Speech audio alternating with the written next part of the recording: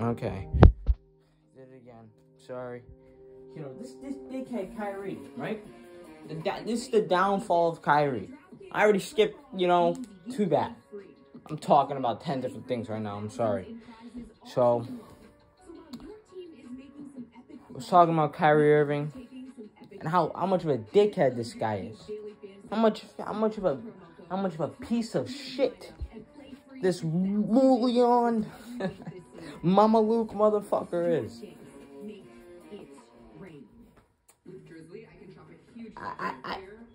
I as a Celtics fan, we told the Nets fans this would happen. This was going to happen. I remember in the beginning of the season in like 2019 2020 season, and I went to the first Nets game in TD Garden. Kyrie didn't show up. Almost lost. Fucking Bruce Brown or something like that. Guys are just hitting fucking shots. Almost lost that game. Kevin Walker made a couple clutch baskets. I gotta watch that game again. Getting off topic. I went to that game. I was chanting Kyrie sucks. Fucking loved it. Dave Portnoy was there. Gucci Man was there. Fucking fabulous night. Fabulous night in New England history. Celtic history. This fucking loser.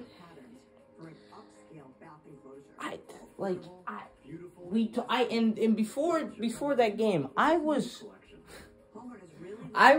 talking to Nets fans because I looked as I do, the purveyor of reading tweets and then going after people's opinions I don't agree with. I had to go through because it was like the sign of, because outside of TD Garden there was like a coward poster with Kyrie's face on it, and it said coward. and ESPN posted that picture, and the Nets fans were like, they called us racist for one. They called us racist, and then they were saying this guy did everything for you guys, and this is how you treat him, and all this blah blah blah bullshit, all this blah blah blah bullshit.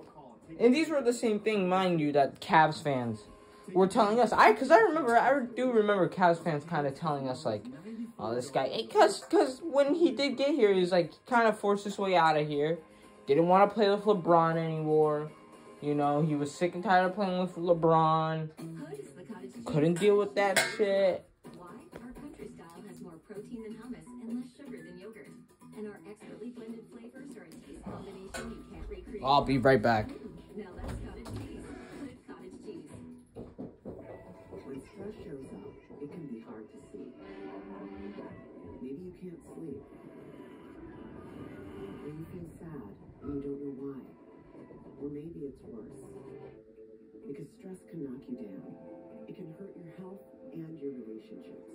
If you've lost a job, worry about your next meal, or have trouble making it through the day, we can help.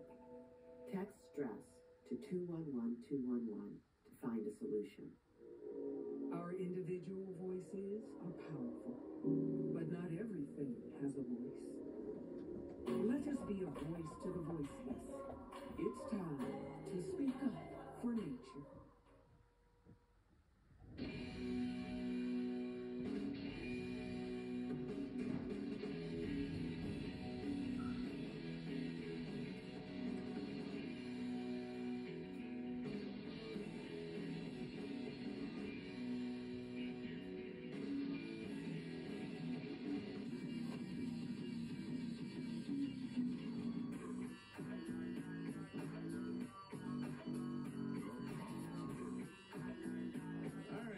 The rest of the way up to the final word here on Felder and Maz.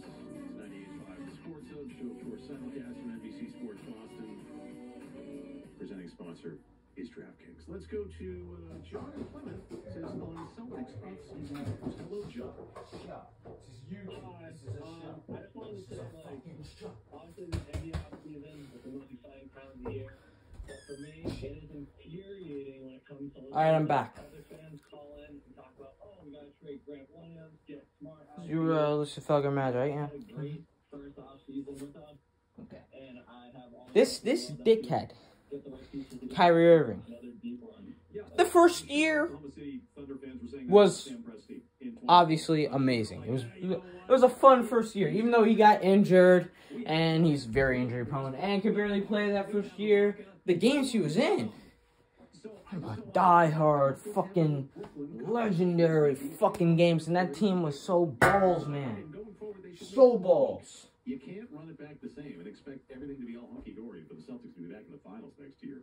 It's not cross your fingers, hope Tatum matures further, learns from the experience in the finals. It's the East doesn't get better. That second part is the thing. Like, you can't count on that. No, we're gonna run it back. It might work out that way, but that to me is a failing strategy.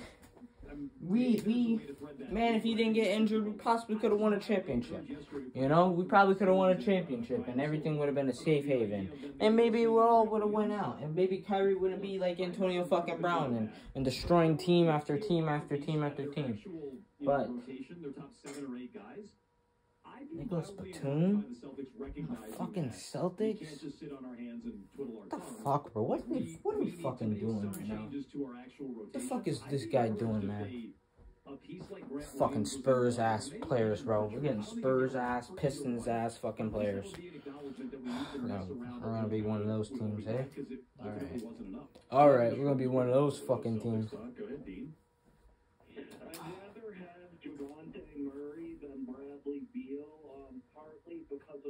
Yeah, DeJounte Murray, man. That's my fucking guy.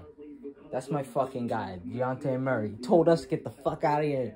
He said, get the fuck out of here when he hit that post fade game winner on us. Cooked us, man. He fucking cooked he cooked us, bro. When we faced him that second time, we kicked the Spurs fucking ass the second time. But when we faced him in the game beginning of the season, man, they fucking cooked us, bro. DeJounte Murray fucking cooked us. He went to work, bro. Look at these highlights. Look at these fucking highlights, bro. He's going to fucking work on us. Look at this shit.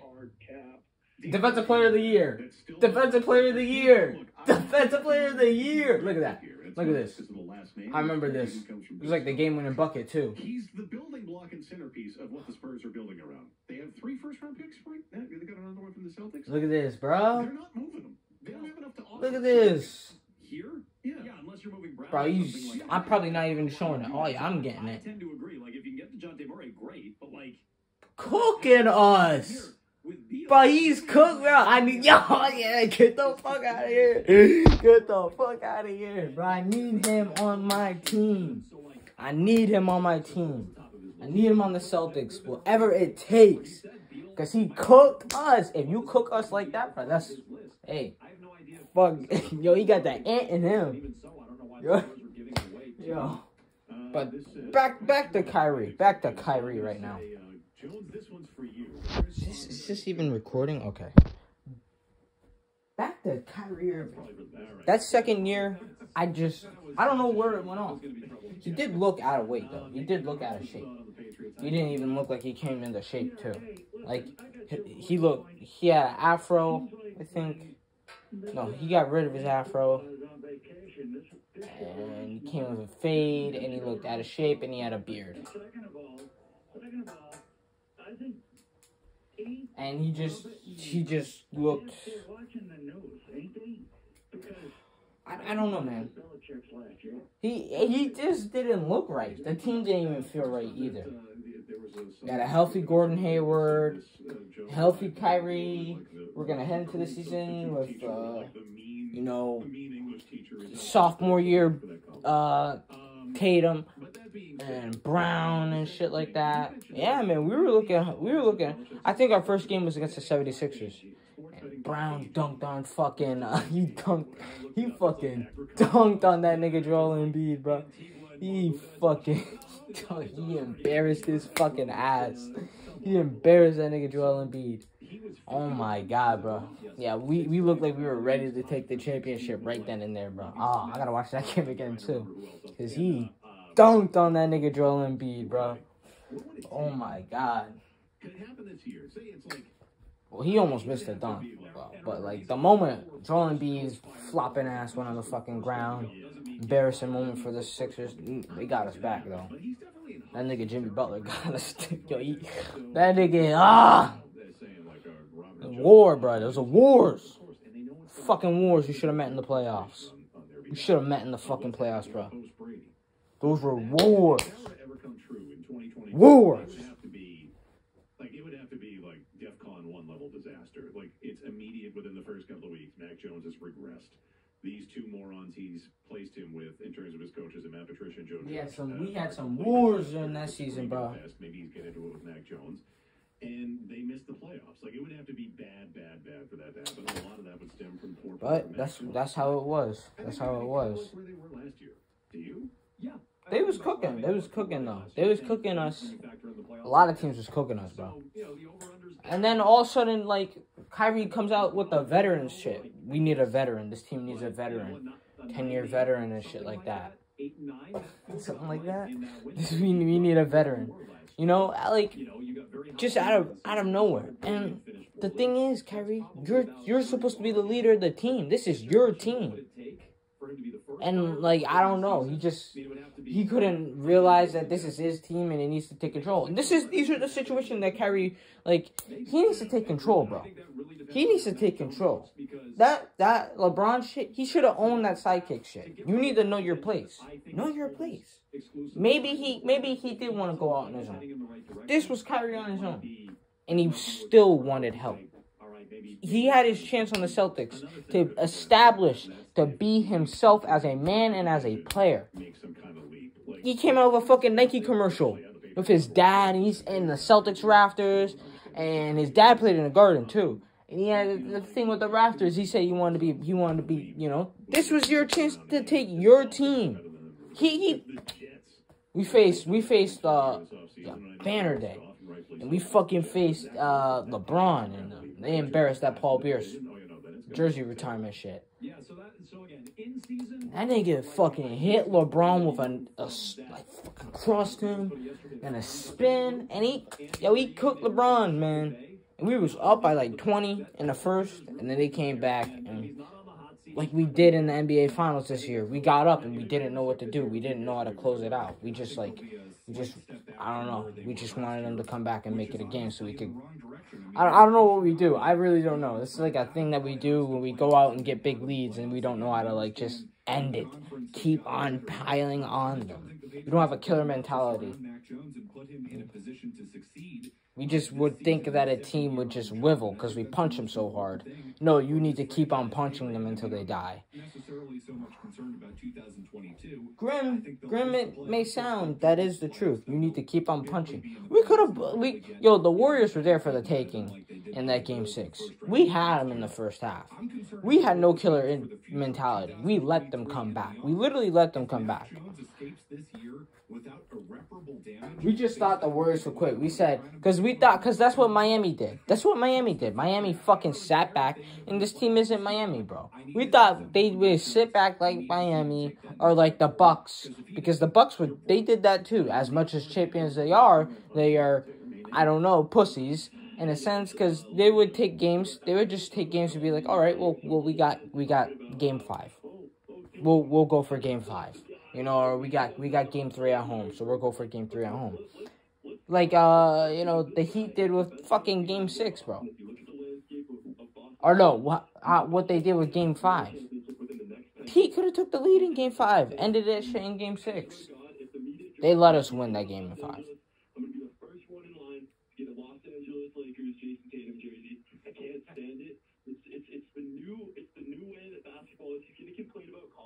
And in my mind, he's a superstar. And just because he doesn't get superstar calls right now, it's annoying. I know. He doesn't get back in defense all the time. But let's not over-criticize the guy. We're ahead of the timetable, and as far as I'm concerned. I didn't expect us to make the finals this year, especially when you look midway through the season. Never would have thought it was going to happen. So let's take it easy on the kids. Every single time I call in, I hear it. But yeah, I'm going to be first in line for a Lakers jersey, and I'll let it go. That's fine. I don't think what we say about Jason Tatum is going to drive him to the Lakers. Yeah, no. What drive him to the Lakers is his love of Kobe Bryant and his love of the Lakers. Correct. You're giving us way too much credit. We're not driving him to the Lakers. He already wants to go there. I mean, I think he's acknowledged that in other interviews that he's done. I think he did. What was the interview he did earlier this year? Jones is going to get us in trouble. Here it is. Yeah, right. I thought Fuck. it was notable that he said at the time, because that means, maybe they want him, maybe he does want to go there. All right. Back to Kyrie. I'm not cutting this out. This is unfiltered. I'm unfiltered. These are like the Michael Rappaport podcast. Unfiltered. Well, actually, he edits his podcast, but this is, you know, greatness in its all.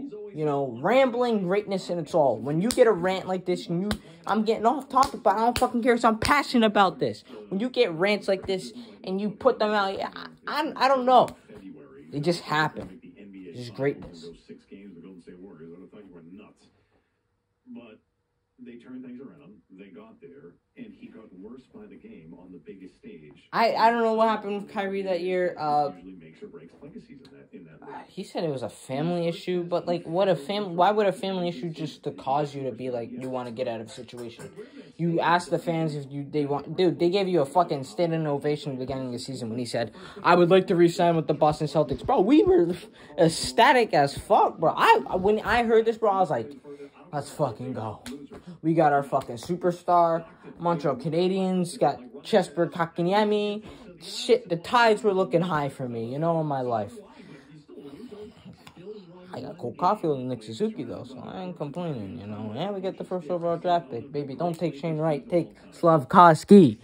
Hey! You know? This is a show.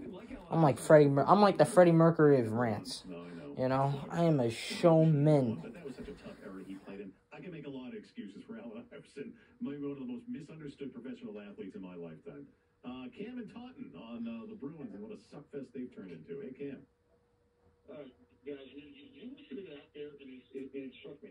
Do you realize the first round of the draft is 2 weeks from today? No. The first round of the draft is 2 weeks from tonight, and they don't have a coach or a GM in the contract.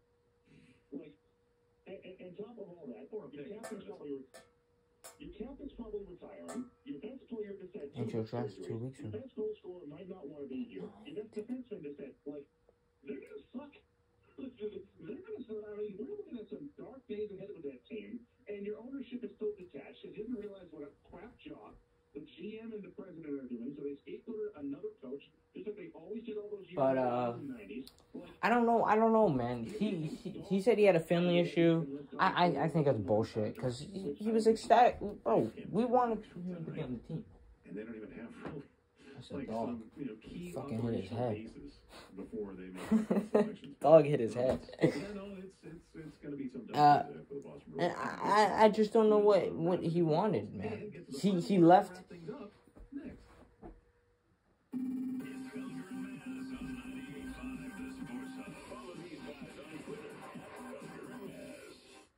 Chevrolet Sportsnet Central updates are presented by your New England Chevy dealers and the Chevy Silverado, the strongest, most advanced Silverado ever.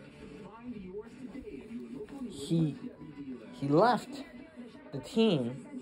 What a month it has been for the Red Sox. The Sox winning again last night. He said that's why he wanted to leave the team. I'm getting off topic. I'm sorry. I'm sorry. So it's time now for Carry the Road, which is presented by the Chevy Silverado. One player making a huge impact is Michael Walker. The Sox Come on. are tossing 6 strong Like fucking I'm fucking up like Leonardo DiCaprio in Once Upon a Time in Hollywood right now. Rick fucking Dalton.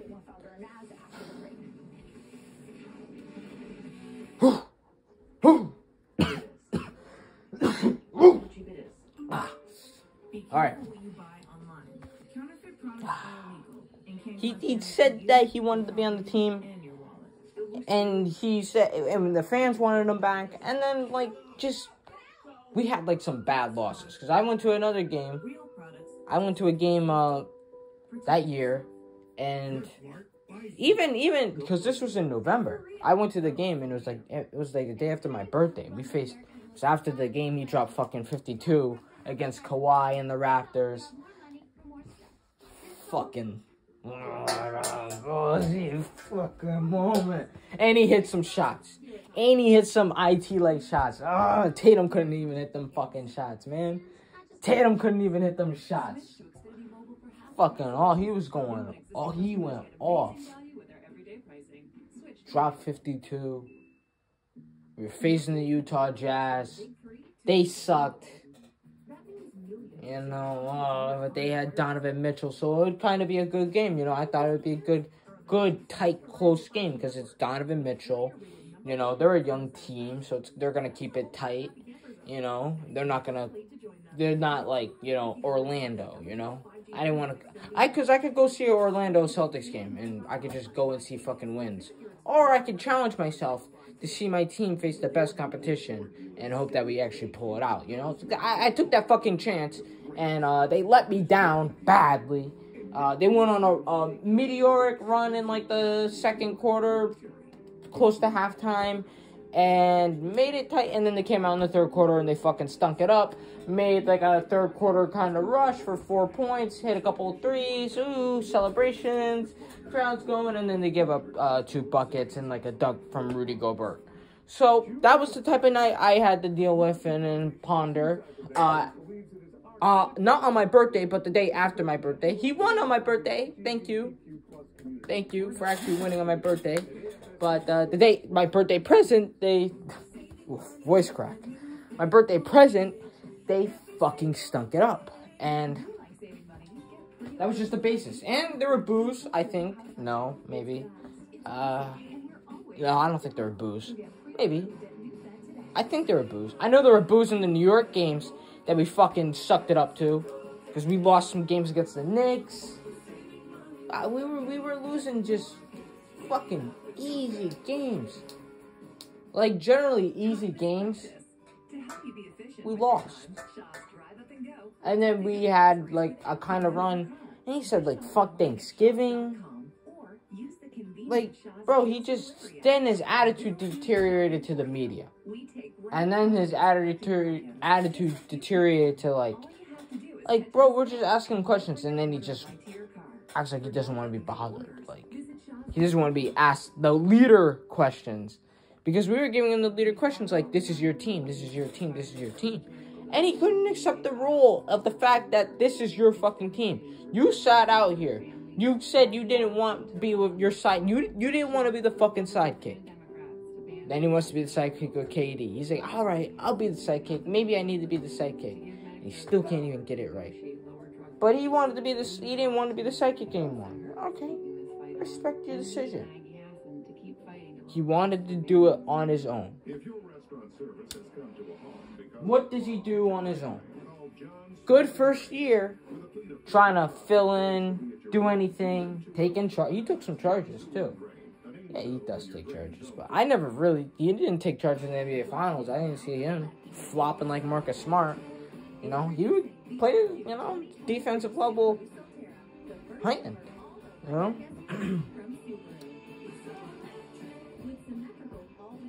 But he he fucking just like he couldn't accept the fact that like he was getting answered these questions in the second year because we went to the conference finals. You didn't play in the conference finals. These guys did. I don't know if he felt slighted by that because we saw what the future was, literally.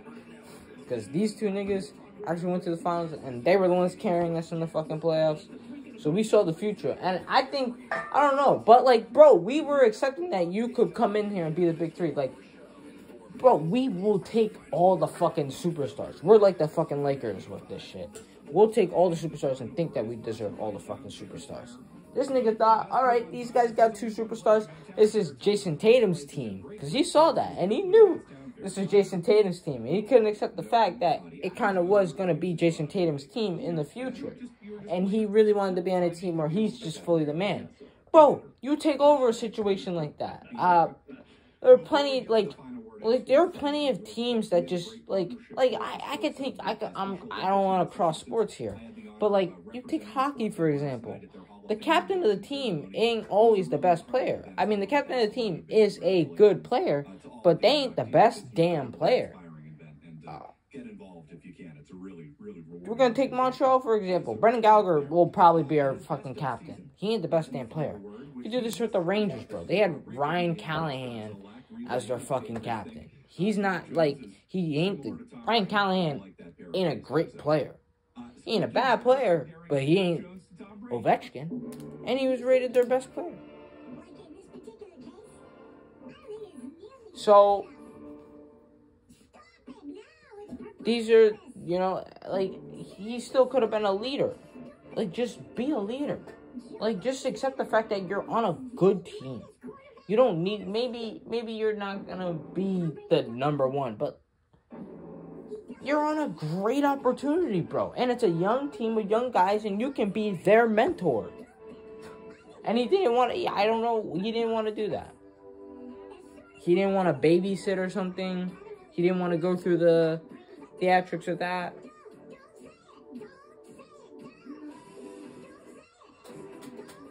But he just quit. He just quit midway through. He imploded. His character imploded. He acted bad to the media. Started saying fuck Thanksgiving. He was like, I can't wait until this is all over. I just can't wait until the playoffs. Yeah, where I can shoot like fucking 11 from 3. You know.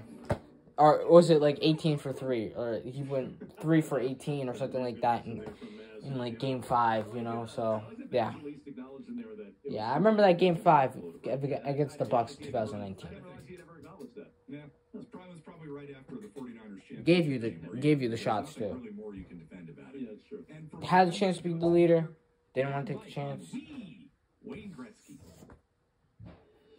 I watched TNT last night, and I watched their pregame show and wanted to throw up in my mouth. If any of you watch this, you know what I'm talking about. Oh my God, the grab-assery. And he throws, you know, he threw in the fucking towel. He literally threw in the fucking towel. He went to the All-Star game. I don't know how he made the All-Star team. Fucking sucked. But he goes to the All-Star game, and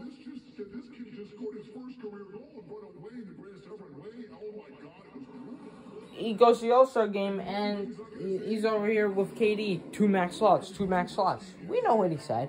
We know exactly what he said. He said 2 max slots. Dude, that just, I knew his season was over, bro.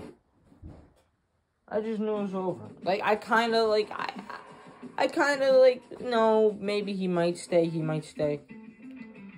I didn't fully 100% believe that he would stay. Let's put it at that. Like, if you put a scale of 1 to 10, it wouldn't be 10.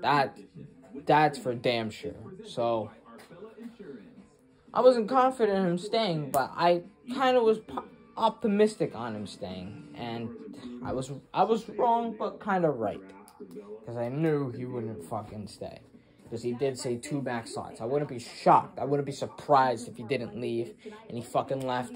And of course, he went with KD. And that news, like, when that shit dropped, I just really was like really angry. Like, I remember being, like, really pissed, because I'm like, this is the talk of town. And I knew about this the whole time, because we saw this whole shit from the fucking All-Star game, and them two talking together, jerking each other fucking off, under the fucking bleachers, at the All-Star game, doing this, you know, fucking, you know, come on, man. Come on. Quit on your fucking team. He fucking quit on the fucking team, bro. He checked out at the All-Star game. He fucking checked out at the All-Star game. That shit hurts, bro. You check out at the All-Star game on a team that can win a championship. That's incredible, bro.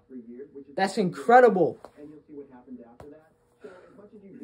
We saw what we did against the Raptors, bro. Them niggas took the chip.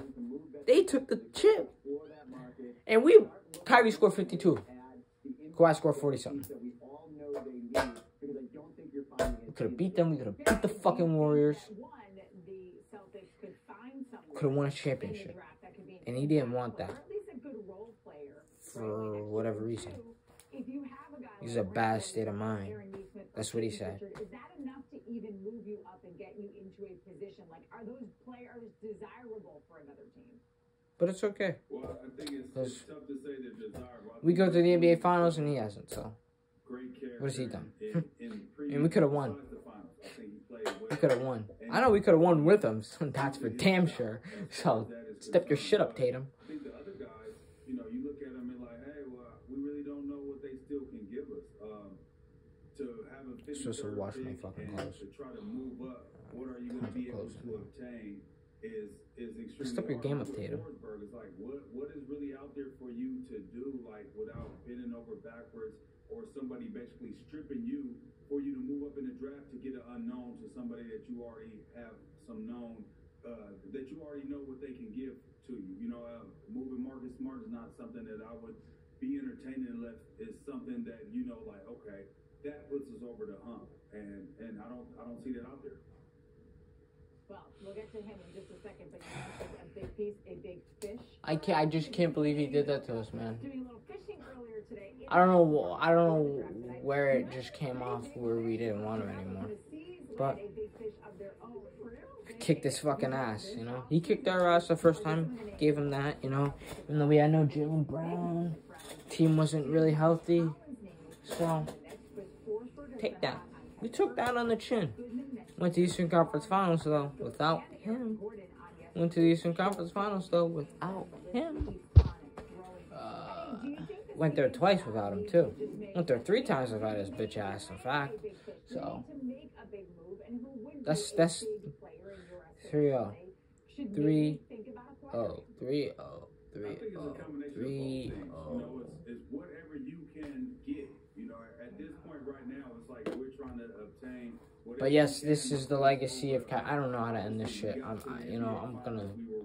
want to talk on. I want to probably get to the Montreal Canadiens, but this is going to be too long. My phone is on fire right now. God damn minutes. All right, yeah. Bye.